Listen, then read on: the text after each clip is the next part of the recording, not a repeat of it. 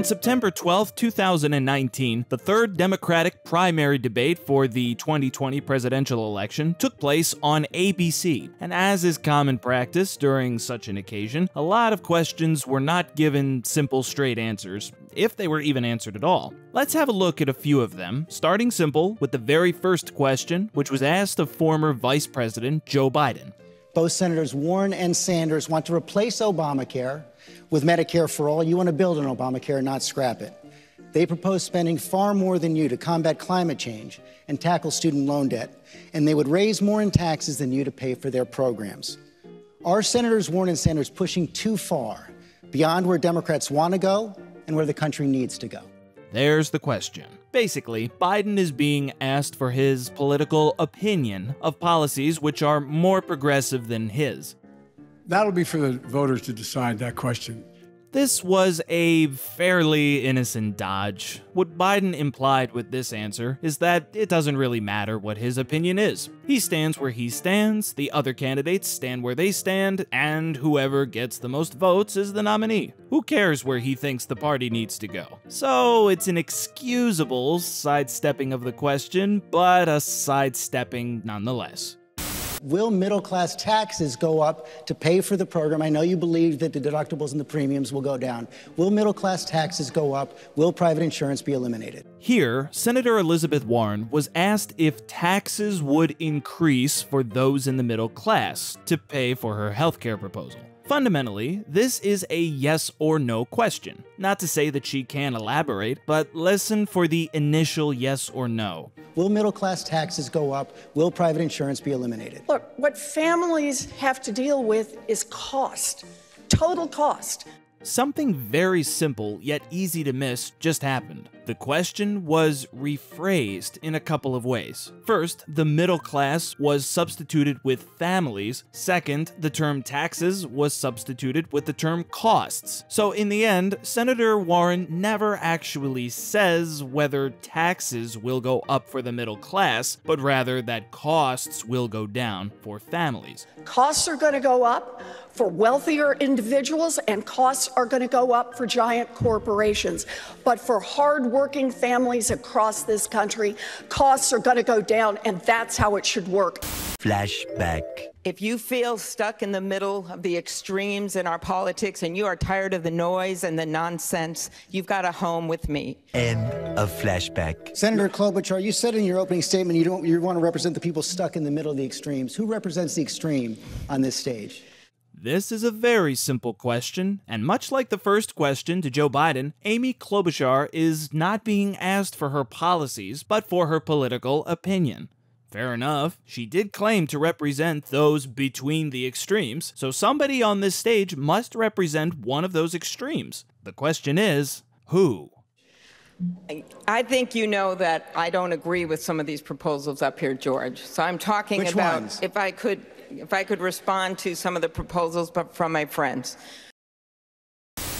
In recent days, former Vice President Biden has said about executive orders, some really talented people are seeking the nomination. They said, I'm going to issue an executive order. Biden saying there's no constitutional authority to issue that executive order when they say I'm going to eliminate assault weapons, saying you can't do it by executive order any more than Trump can do things when he says he can do it by executive order. Does the Vice President have a point there? Now here, Kamala Harris was asked to counter an argument made by Vice President Biden. Harris has proposed banning a type of weapon by issuing an executive order should she be president. But Biden has argued that that's unconstitutional. It's legally impossible. Does the Vice President have a point there?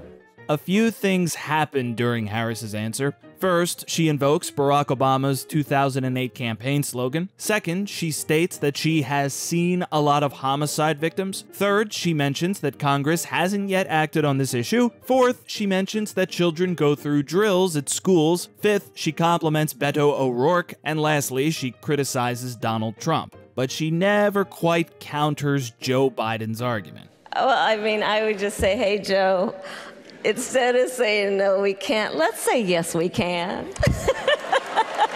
Let's be constitutional. We got a constitution. And yes, we can, because I'll tell you something. The way that I think about this is I've seen more autopsy photographs than I care to tell you. I have attended more police officer funerals than I care to tell you. I have hugged more mothers of homicide victims than I care to tell you. And the idea that we would wait for this Congress, which has just done nothing, to act is just, it is overlooking the fact that every day in America, our babies are going to school to have drills, elementary, middle, and high school students. Where they are learning about how they have to hide in a closet or crouch in a corner if there is a mass shooter roaming the hallways of their school. I was talking about this at one of my town halls, and this child, who was 8 years old probably, came up to me, it was like it was a secret between the two of us, and he tugged on my jacket and he said, I had to have one of those drills. It is traumatizing our children. El Paso and Beto, God love you for standing so courageously in the midst of that tragedy. You know, people asked me in El Paso, they said, you know, because I have a long-standing record on this issue, they said, well, do you think Trump is responsible for what happened? And I said, well, look, I mean, obviously he didn't pull the trigger, but he's certainly been tweeting out the ammunition. People may not vote for me. No, and I agree with that.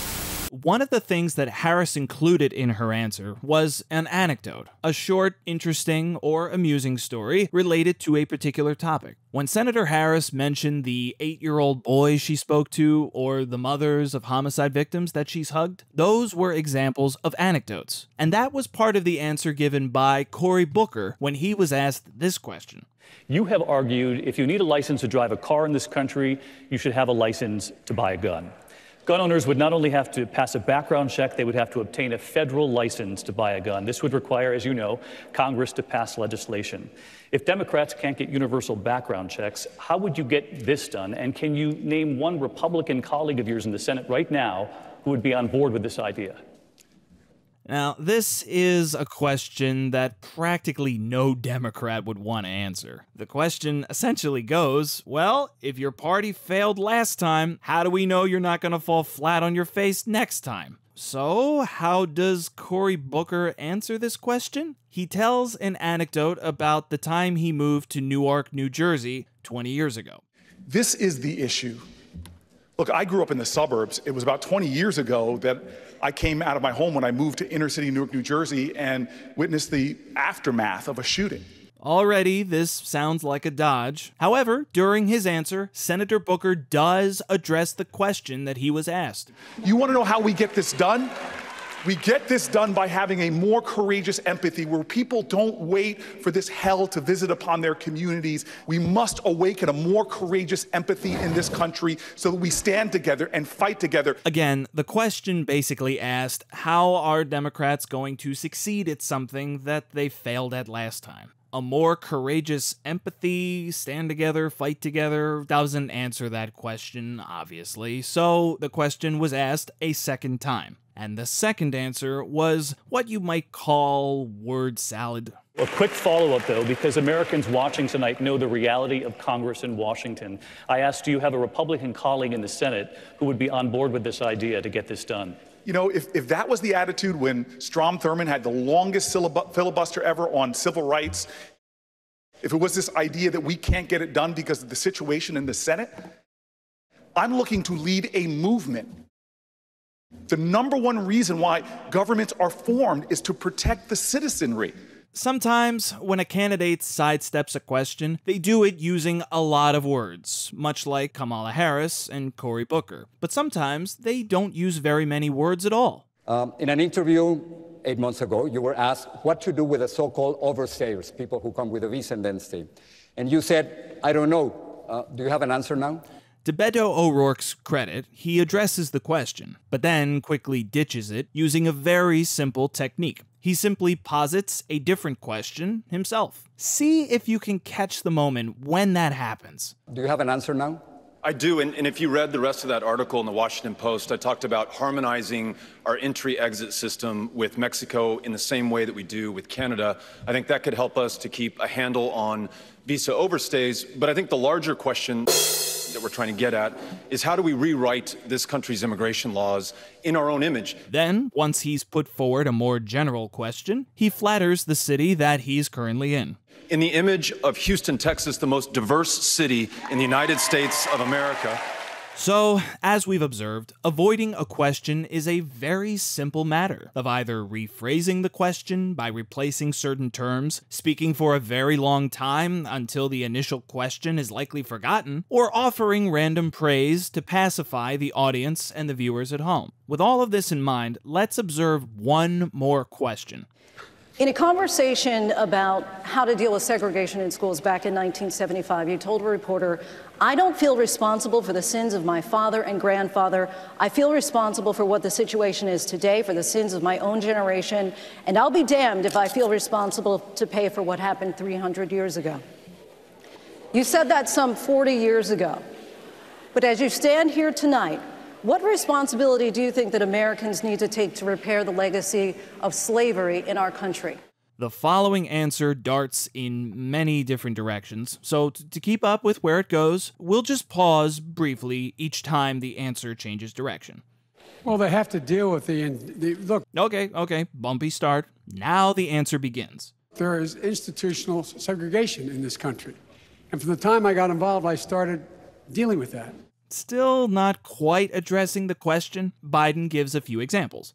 Redlining, banks, making sure that we are in a position where, look, we talk about education. And he just changed the subject to education, particularly regarding poor people, which is kind of problematic given what he was asked. He never does address the subject of the question or his past remarks. Triple the amount of money we spend, from 15 to 45 billion a year. Make sure that we bring in to help the teachers deal with the problems that come from home. Make sure that every single child does in fact have 3, 4, and 5-year-olds go to school, not daycare, school.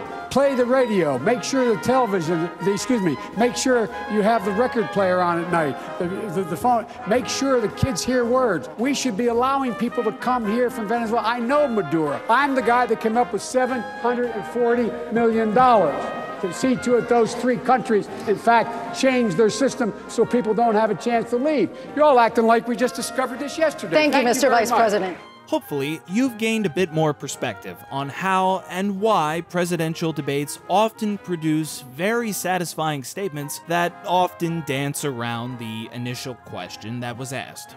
Thanks for watching this video today. Thanks to Texas Southern University for hosting us tonight. It was a great crowd. Thank you. As well tonight. Thanks to you.